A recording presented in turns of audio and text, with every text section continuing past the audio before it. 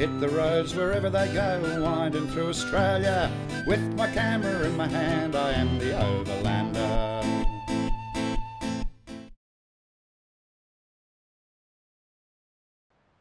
G'day, and welcome to the second episode of Around Australia. Once again, you'll get to meet some real Aussie characters as I make my way up the Queensland leg of the East Coast.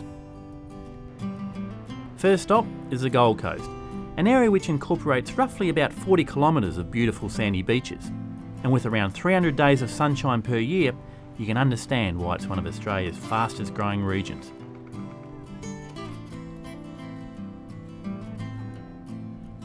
When you mention the Gold Coast to a lot of Australians, they'll automatically start telling you how it's too commercial and full of high-rises. Now there is some truth to this, but really, the Gold Coast is no different from any number of large international tourist destinations. And with approximately 4 million visitors a year, you've got to expect some amount of infrastructure. So I wasn't stuck for things to do.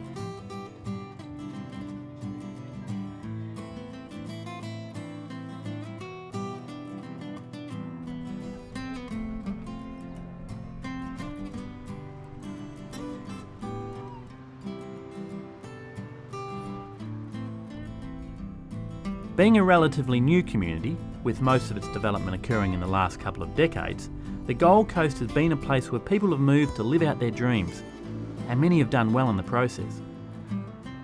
To capture this spirit, I interviewed local businesswoman Jenni Purdy, editor of the Gold Coast magazine. The magazine is very much focused around the social scene. We are what I would call a glitterati magazine. We refer to the Gold Coast as the glitter strip because in any one day there will be 3 or 4 functions on. Okay, bye-bye. The Gold Coast is a young city. Like with Sydney and Melbourne, you've got your old established families, and if you open the papers down there, it's always, you know, people that have got lots of money, or they're well-known old families, and they're celebrities and they're TV stars and they're this and they're that. Up here, it doesn't matter who you are, whether you've got $1 or not, you can be on the social scene. So that is what makes the Gold Coast unique. We've got a population of about 427,000 people. We're the small business capital of Australia. We've got 42,000 small businesses here. Everybody's come here, loved it, and thought, well, I want to live here. And we've all had to get out there and generate incomes. So you've got one business to every 10 people virtually.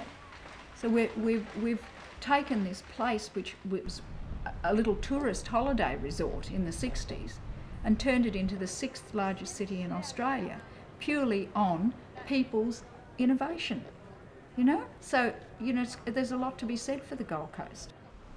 What I love about the Gold Coast is its lifestyle.